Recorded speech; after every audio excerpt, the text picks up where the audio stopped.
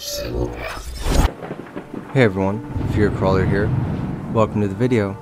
It's a bit of a sad day for Mini Crawler and I. We were just about to bury the family cat here. But our cat's not dead. No, but he will be if he doesn't stop peeing in my office. Anyway, today's video deals with gravediggers, and it's one we both hope you will enjoy.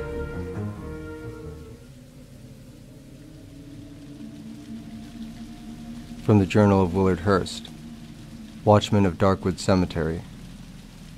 August 27th. I sit at my desk in my new house, on the grounds of the graveyard.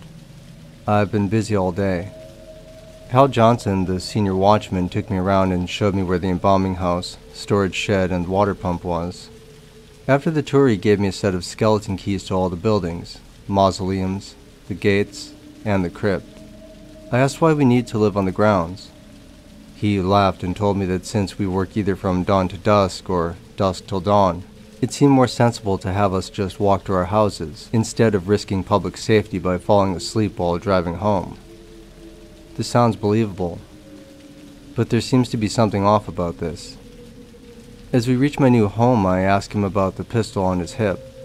He looked down at it and said in his thick drawl, "Oh, don't you worry about that, young'un. This here's to scare off anyone who breaks in after hours. Grave robbers and the like." Again, I felt a little doubt about this coming from this man, but I decided not to worry about it. I finally have a place to stay where I won't have to worry about some man-hating landlady complaining about my girly magazine collection. September 12th. So far, this new job has been coming along pretty well. The work is easy enough. I just help with the grave digging, fill the graves after funerals, and make sure the wire on top of the gate is secure. Hal says it's to keep out intruders. Apparently a few years back, some punk broke in and tried to rape a girl who had snuck in to put flowers on her dead boyfriend's grave.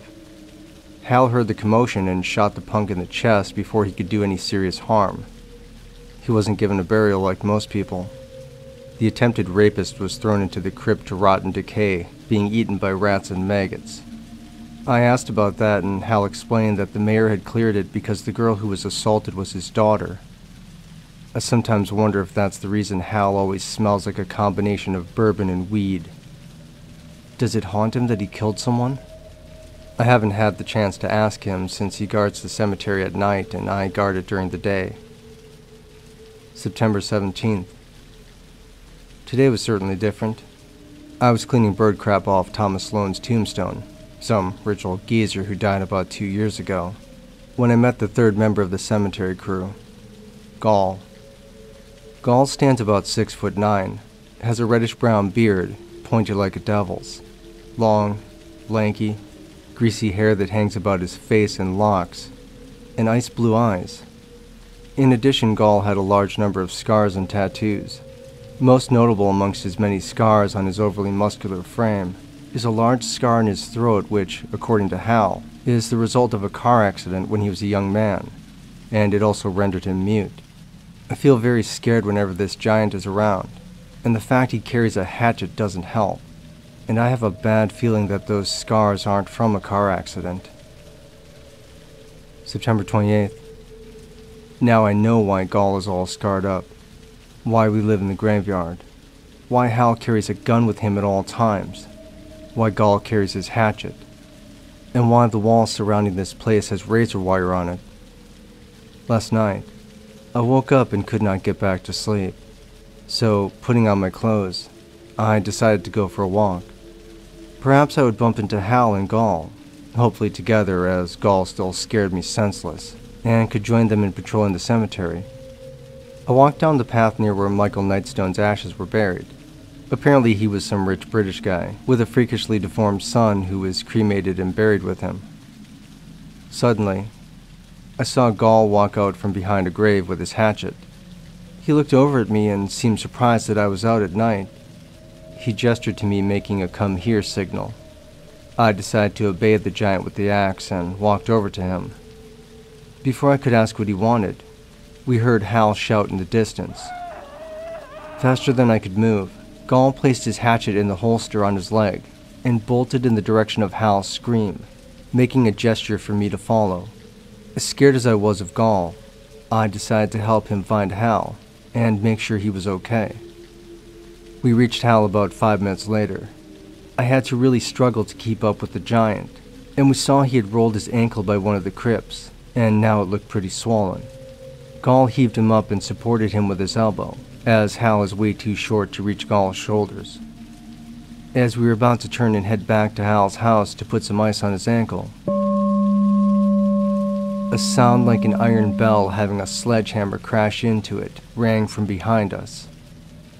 We turned, and I saw something that will haunt me if I live to be 104.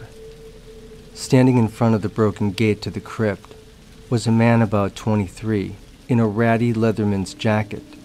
He had milky eyes like a blind person, large spots of missing hair, rips and tears on his clothing and his skin.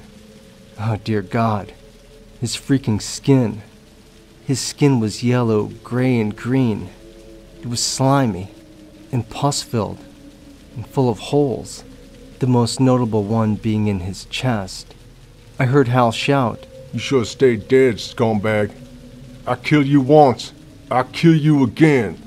He hopped forward and fired his gun into the man's chest and neck. But since he had to hop to keep from falling over, he couldn't land one in the skull. Suddenly, he fell over, and the creature shambled to him and began to lean down. When suddenly, almost so fast that I didn't see it, Gall pulled his axe out of its holster and threw it at the creature like a tomahawk, striking it in the chest, resulting in it falling over.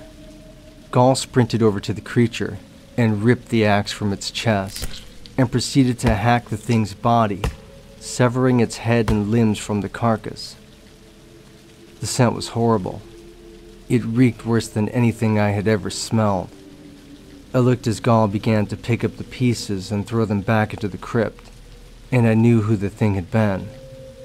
Hal's story came back to my mind, the punk who had tried to rape a girl when Hal shot him to save her. I looked at the now split-in-half head and remembered what Hal had told me. Scum like that don't need no Christian burial. They is hellbound anyways. Had been about how Hal worded it in his thick southern drawl. Gall washed the blood and gore from the grass via a nearby hose. After I finished vomiting, I stood up and walked with Gall and Hal back to Hal's place. Well, did you dig that one? Did you? You used that joke in the date video. Shut up! Like I can afford writers.